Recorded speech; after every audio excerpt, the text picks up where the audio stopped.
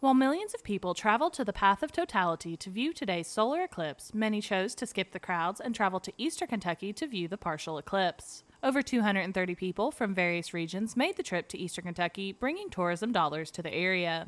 Prestonsburg Tourism, as well as the other partners around the area, have worked on the Eclipse Tour for over 2 years. It's a wonderful opportunity to bring folks in literally from all across the United States.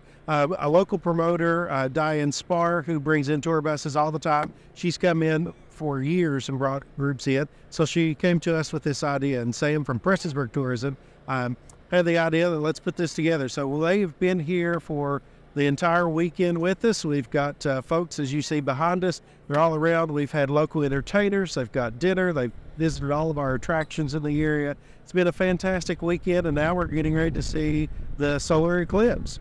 Do you worry about having enough money to last throughout retirement? Give Reed Potter at Raymond James a call.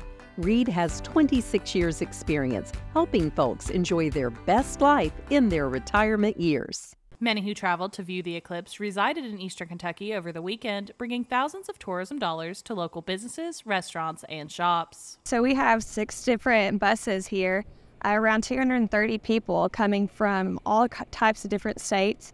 Most of them, it's their first time here in eastern Kentucky, specifically Prestonsburg, and we're just thrilled to have them here. We've just had amazing community partners to throw this all together. You know, Loretta Lynn's home place in Matewan, we went over there.